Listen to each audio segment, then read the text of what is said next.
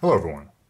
So I upgraded my Zbook 17G1 graphics card. It was a K3100m and I made it a K5100m. Never done this before, and I just want to share a few pointers and actually the one issue I had, which I first thought the card was either broken or something. Essentially my laptop was just rebooting in circles after I completed this. I will include a couple of diagrams kind of showing pictures and things like that for a more detailed view at the end of the video, but I just want to briefly go over how to do this. It's actually really easy. There's not too much to it at all. So you want to remove the hard drives. Mine has a Caddy with another hard drive in here, so that just slides out, but if you have a DVD drive, you want to undo this little screw here which holds it in.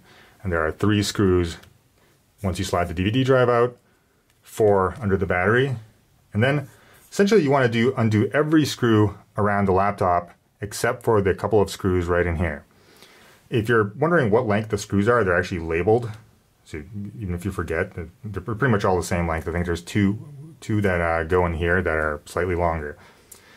You want to start out by removing the keyboard. There are 2 screws for the keyboard, but instead of just undoing these 2, I recommend just removing all of them in one go so you don't have to flip the laptop around back and forth. At this point, you open the keyboard, remove the keyboard, and to remove the keyboard, it's a little pain in the neck, but essentially you want to get under it and prop it up. And there are clips along the top that you kind of don't want to break, and the bottom just kind of shimmies in. So you want to essentially create a curve like this, pulling it up from the center so it pops out. You don't want to pull it from the top, it's better to pull more from the bottom. Once this comes out, you undo all the ribbon cables you see on both sides, so just make sure you remove every ribbon cable just so you don't accidentally rip anything out. If you're not aware of how to remove the ribbon cables, basically the cable goes into a little slot, and there into the slot, but then to remove it, you need to lift up a little piece of plastic which frees the cable from removing or putting it back in, and then you tap, slide the sides of the plug essentially in.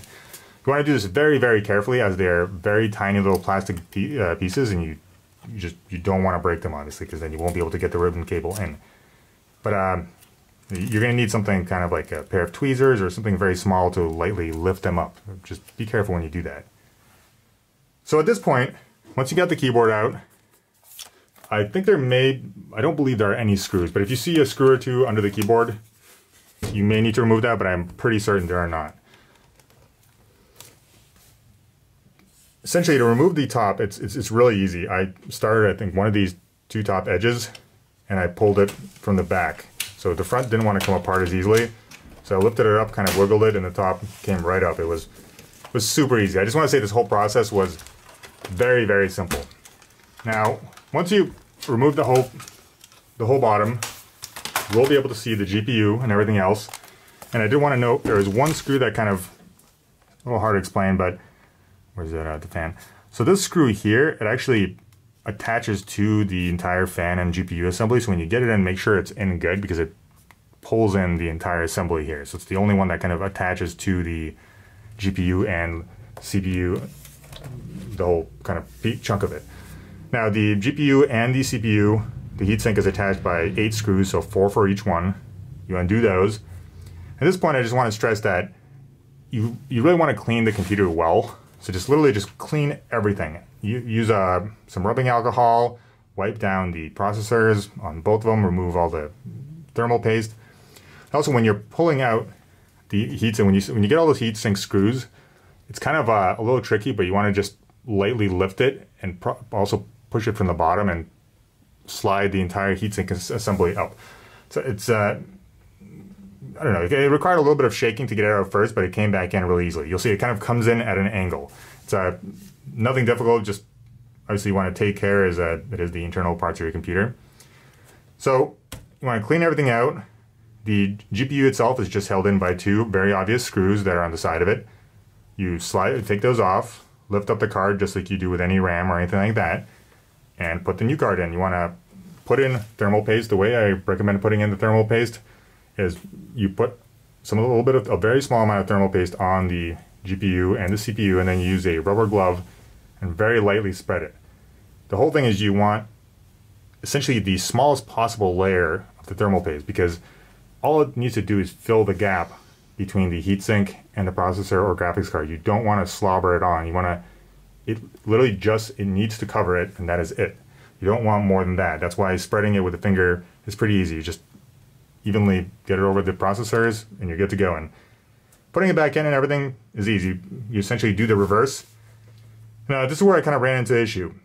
So once I put everything back together, my laptop would just reboot over and over and over. It was just on, off, on, off, on, off.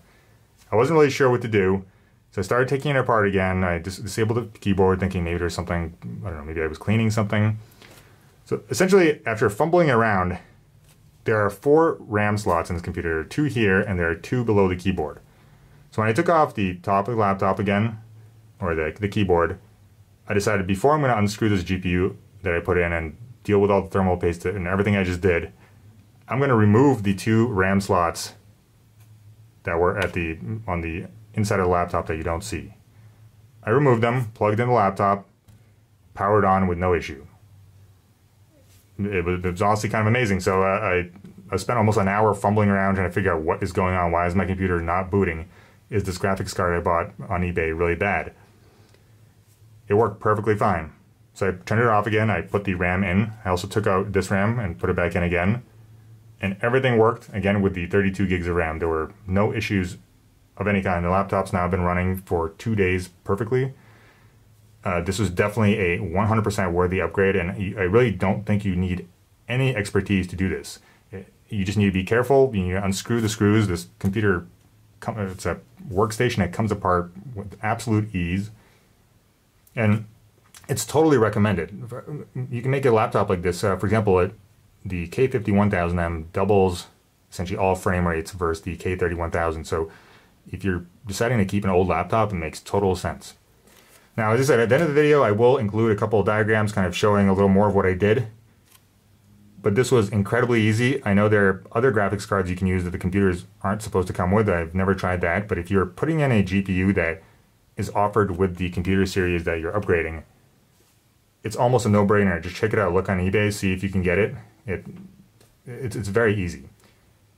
So yeah, essentially, those are my 2 cents. The only other thing I would say is, one, just make sure you clean the computer, every single part. So when you take this plastic off, wipe every part of it down. Now, obviously not the main boards, but every piece of plastic everywhere. Because, for example, this laptop was 6 years old. It's been on pretty much 24/7 for 6 years. There was crud everywhere. I think I spent an hour and a half cleaning the whole thing. One other thing is, do not use Lysol wipes to clean a computer, which I used. I mean, it's not really that big of an issue, but it leaves these tiny little cloth marks when it dries out, so you gotta use the compressed air or tissue or something to lightly get the flakes off, but it does leave these little flakes on everything. So I recommend just using kind of a tissue and a rubbing alcohol.